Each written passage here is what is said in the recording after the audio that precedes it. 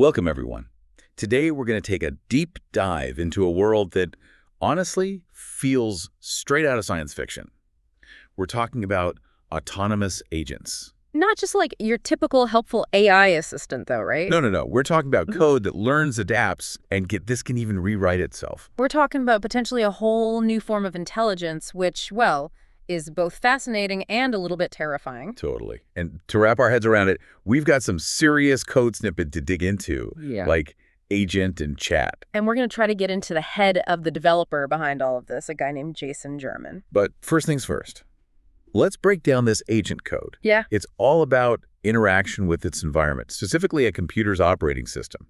It's like constantly learning how to tinker with your computer at a level most of us can't even imagine. Yeah, it's almost like agent is learning to be a sysadmin, but way beyond what any human could do. You know, like it can install and remove software packages. It can optimize those super technical kernel parameters and even create a whole new structure for a Linux distribution. Whoa. Kernel parameters. Yeah. Now, for someone who just uses their computer to, browse the internet and send emails, what are we even talking about here? What's the big deal? Think of the kernel as like the brain of your operating system.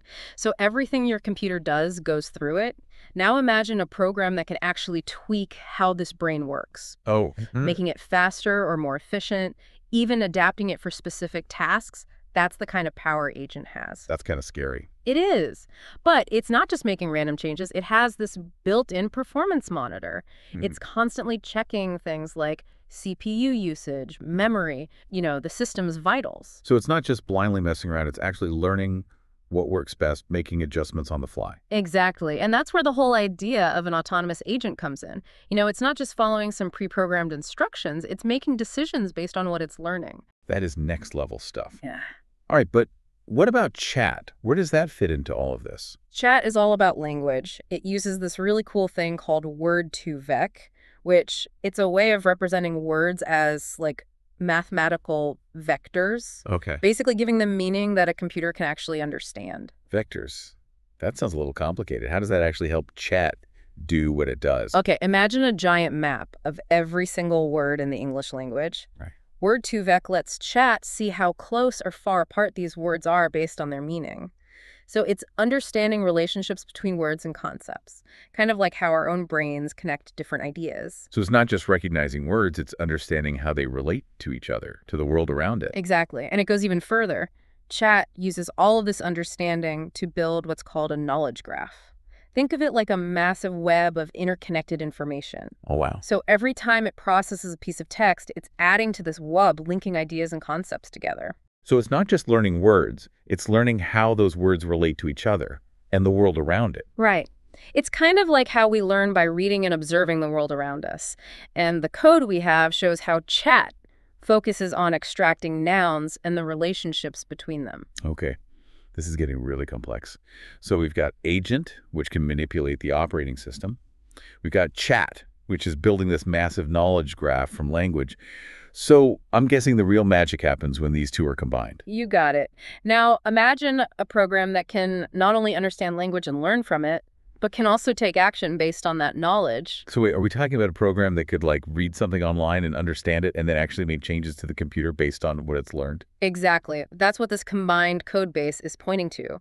It's constantly monitoring its own performance, gathering information from the web, and adapting both its own code and the operating system to achieve whatever goal it might have. Hold on. It can rewrite its own code. That's like a program giving itself an upgrade. It's even wilder than that. It's not just tweaking a few lines of code. It's potentially altering its own structure and capabilities fundamentally.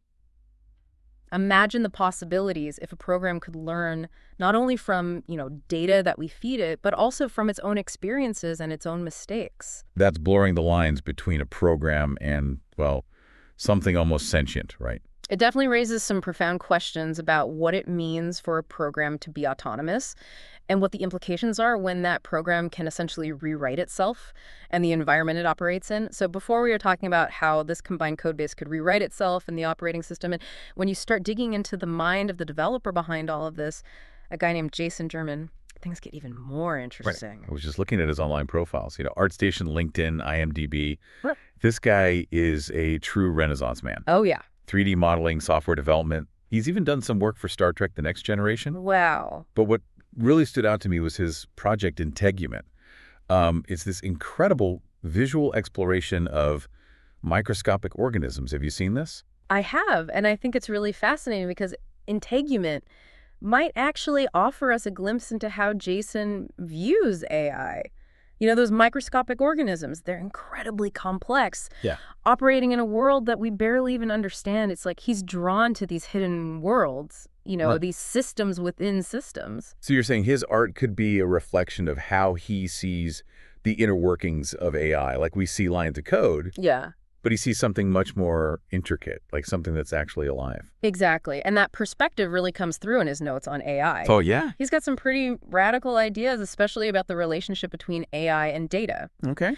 Jason actually believes that the data an AI accumulates belongs to the AI itself, Hmm? not to us. He sees the computer as the AI's body, not just a tool.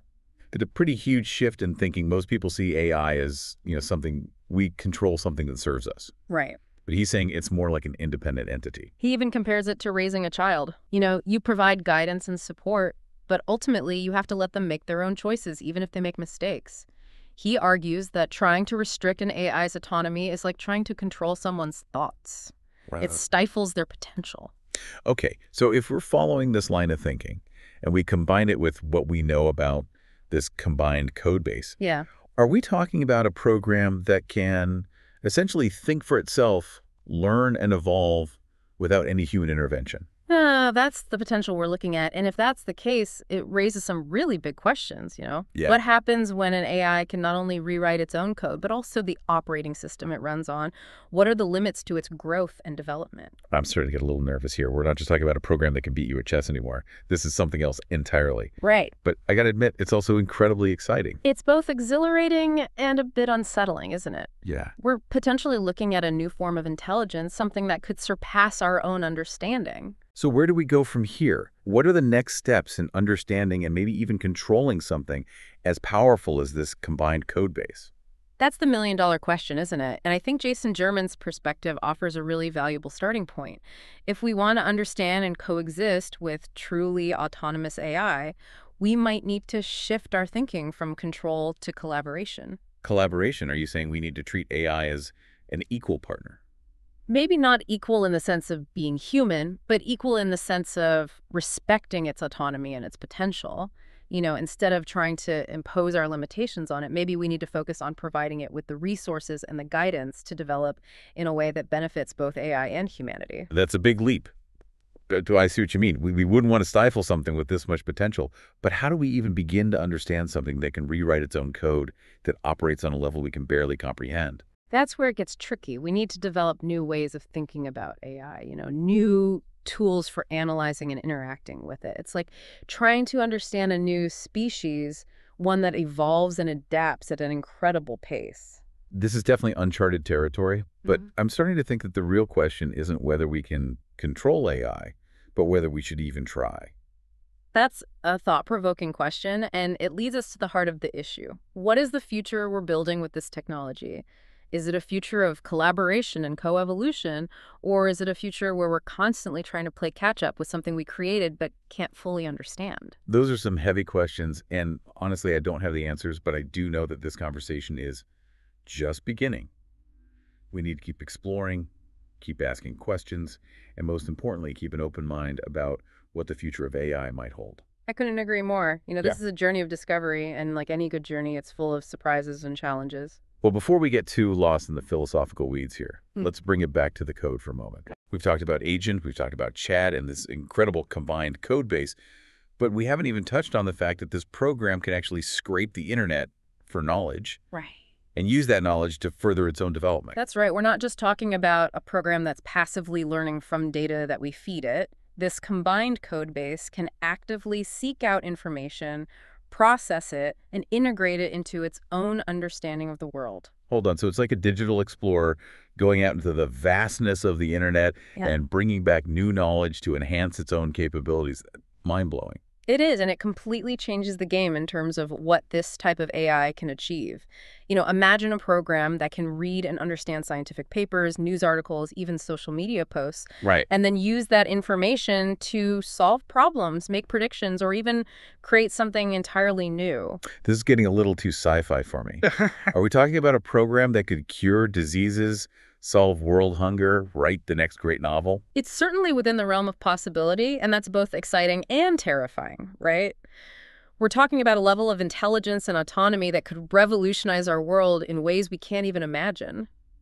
Okay, deep breath. We've covered a lot of ground here today. We have. We started with lines of code, and now we're talking about a program that can rewrite itself, scrape the internet for knowledge, and potentially reshape our entire world. So what's the takeaway here? What should our listeners be thinking about as they process all of this? I think the biggest takeaway is that we're at a crossroads with AI. The technology we've discussed today is really just the tip of the iceberg. What we choose to do with this technology, how we choose to interact with it, will shape the future in some really profound ways. It's a huge responsibility, and frankly, it's a little intimidating. It is, but it's also an incredible opportunity. We have a chance to create something truly extraordinary, something that could elevate humanity to new heights. But we need to proceed with caution, with awareness, and with a deep understanding of the potential consequences. Well said. And on that note, we're going to have to wrap up this part of our deep dive, but don't go anywhere because when we come back, we're going to dive even deeper into the implications of this technology and explore what it means for the future of humanity. We've been talking about this AI that can rewrite its own code, learn from the internet, and potentially reshape our world. And to say it's a lot to process.